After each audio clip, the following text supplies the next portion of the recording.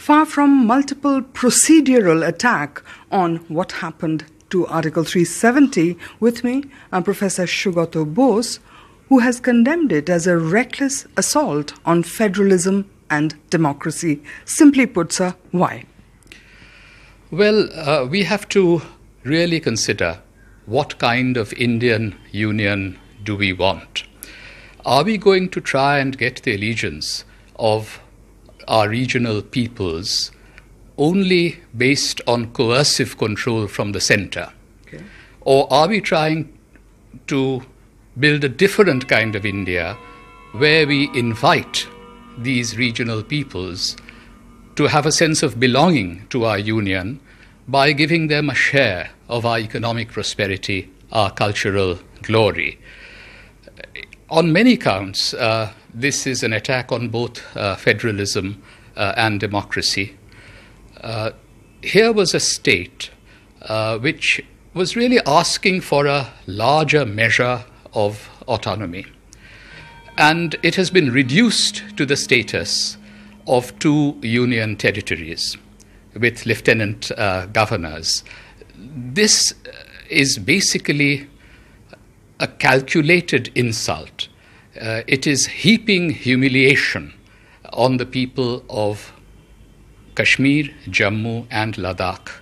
Just imagine, the people of Ladakh will not even have a legislature. That is an assault on democracy. The people of Kashmir were not consulted on this move. So they had no choice when suddenly they were told that Jammu and Kashmir is going to be downgraded. So I think that we really need to think very carefully. Can we really achieve genuine, substantive Indian unity by issuing legal fiats from above that everybody is one? Or do we have to learn to respect differences and then rise above them in order to craft a healthier Indian unity? Perhaps a diversionary question, but, our Constitution has apparently permitted it, allowed it to be used in a way that the government has been able to almost push it through. Our Constitution has various states of exception written into it. Even the imposition of the emergency in 1975 was constitutional. It was not really extra-constitutional, and 4 out of 5 Supreme Court judges upheld the imposition of the emergency as lawful. Now, just because there are certain states of exception that can be found in any constitution, we can't say that certain moves don't violate the spirit of a constitution or political ethics on which any democracy must be based. So that is what I'm, questioning. Just think of how, Parliament was mocked yesterday. At 11 o'clock in the morning, the Home Minister comes without any prior notice to read a presidential order. Exactly. Now, it's true that such presidential orders or constitutional orders issued by the President of India on the advice of the government of the day had been pronounced before, even in 1954, which is when the autonomy promised in Article 370 began to be whittled down. That's true. But is this substantive democracy? Is this not undermining our basic democratic ethos? These are the issues which we must consider.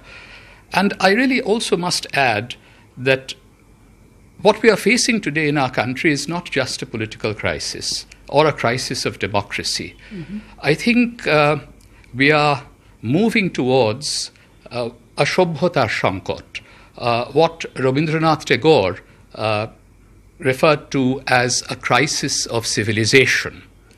it is so hard these days for thinking people to express empathy for those Indians who are marginalized or excluded without being charged with being not sufficiently nationalistic or patriotic. My view, and this is something that I expressed in the last debate on Kashmir in which I spoke in the Lok Sabha in 2016, is that, a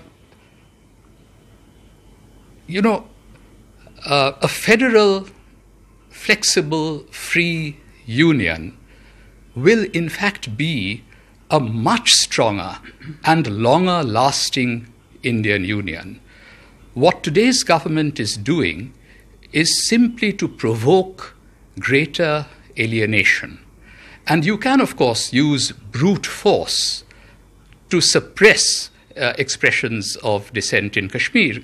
There's Section 144 there, curfew in many parts, there's no internet, there are no mobile services, even mainstream political leaders of the state are under arrest, and for a while you can deploy brute force and imagine that you have won.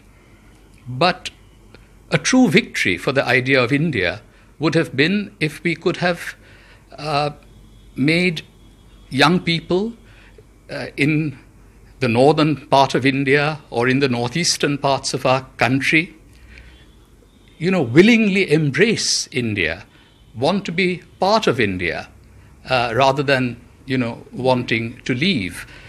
So we really need to consider today the longer term.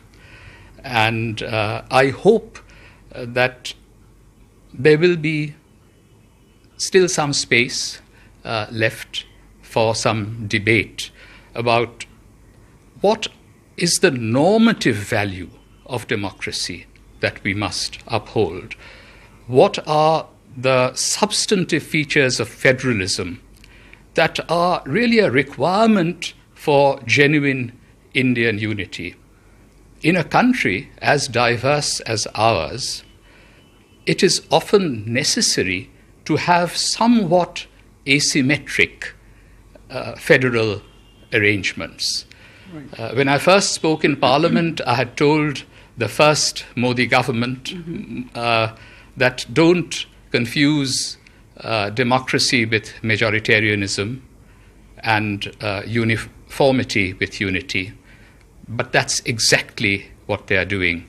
What we are seeing today is not the practice of democracy. It's majoritarianism rampant.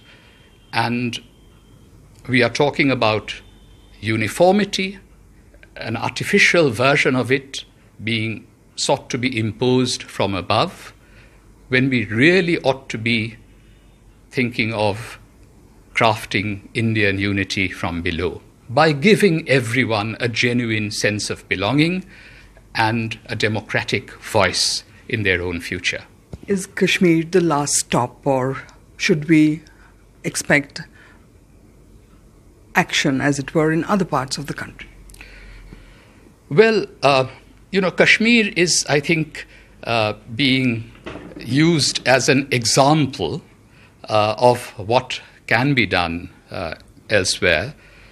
Now, if the government of the day can suddenly bifurcate a state without any debate or consultation and downgrade a state to the level of a union territory, there is nothing to prevent them from doing the same thing in the case of other states. And that is why I think that those regional parties which have been cowed into submission and have supported the government yesterday on what they have done to Kashmir may live to rue the day, because this may be just one somewhat extreme example, but there is a trend towards over-centralization, taking away the rights of states, impinging on the free life of regional peoples, completely ignoring that our best political thinkers have always believed that Indian unity can really only be of a federal type. It is only by respecting differences that you can rise above them. Thank you. I will ask you, however, for a quote of the historian in Kashmir. In which century was it? This was a 12th century chronicler called Kalhana, who wrote a book called Rajtarangini, River of Kings. And in it he wrote that Kashmir can be conquered by the power of spiritual merit, but never by the force of soldiers. This is a piece of sage advice which Modi and Shah have no time for.